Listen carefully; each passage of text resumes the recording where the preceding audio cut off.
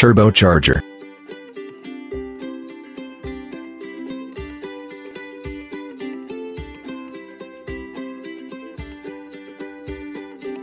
Have you ever watched cars buzzing past you with sooty fumes streaming from their tailpipe?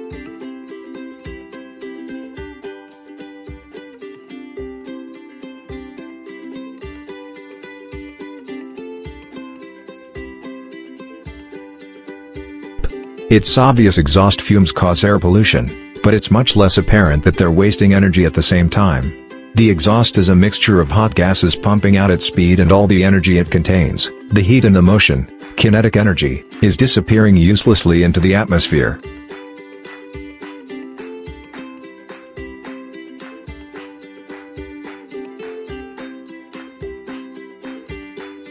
Wouldn't it be neat if the engine could harness that waste power somehow to make the car go faster?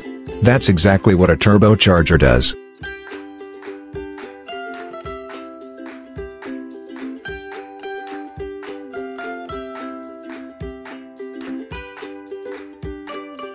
How does turbocharging work?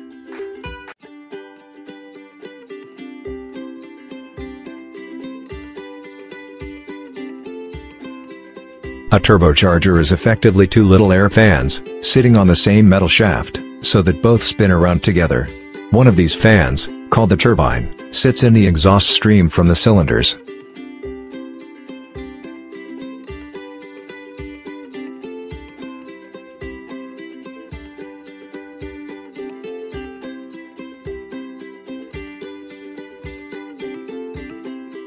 As the cylinders blow hot gas past the fan blades, they rotate, and the shaft they're connected to rotates as well.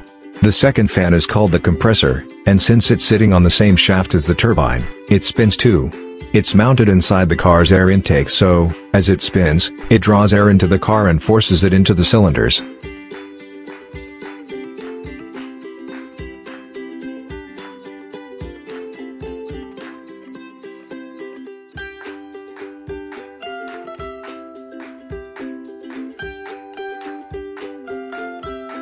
Where does the extra power come from?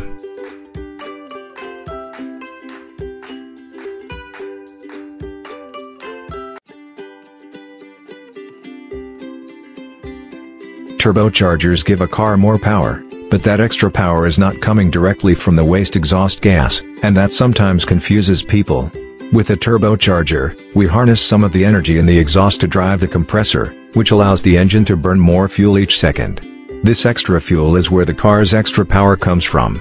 All the exhaust gas is doing is powering the turbocharger, and because the turbocharger isn't connected to the car's crankshaft or wheels, it's not directly adding to the car's driving power in any way. It's simply enabling the same engine to burn fuel at a faster rate, so making it more powerful. How much extra power can you get?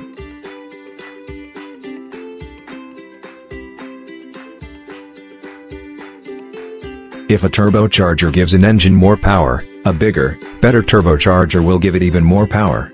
In theory, you could keep improving your turbocharger to make your engine more and more powerful, but you will eventually hit a limit. The cylinders are only so big, and there's only so much fuel they can burn. There's only so much air you can force into them, through an inlet of a certain size, and only so much exhaust gas you can expel, which limits the energy you can use to drive your turbocharger. In other words, there are other limiting factors that come into play, that you have to take into account as well. You can't simply turbocharge your way to infinity.